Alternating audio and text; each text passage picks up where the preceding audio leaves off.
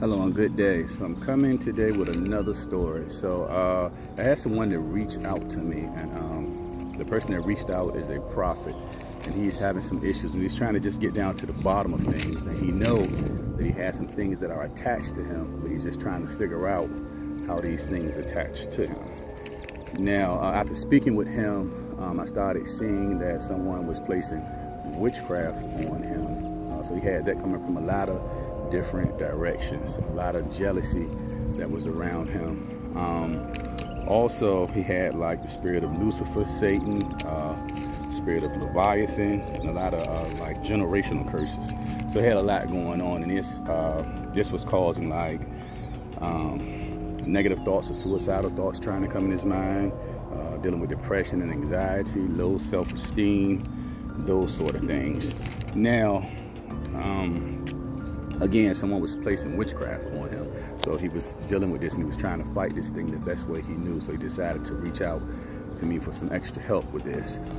Now, the witchcraft and all this other things were being placed on him, and the reason why it was sticking because of the lack of fasting. You have to be fasting properly to keep yourself strong. I talk about that a lot, and I've also made videos on how to pray and fast to keep yourself strong and to protect you from this witchcraft stuff.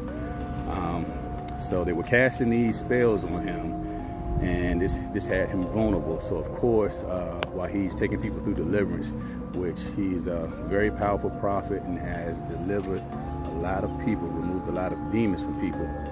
But another thing that was happening was, as he was removing these demons, some of these things was entering him as well. Because again, he was vulnerable. And whenever you're in this stage where you know, when you're weak and you're in this stage, that's when they're gonna take advantage. They started flooding your body. So, so he was facing that. So he was able to overcome those challenges and to push through. But the attacks just kept coming non-stop.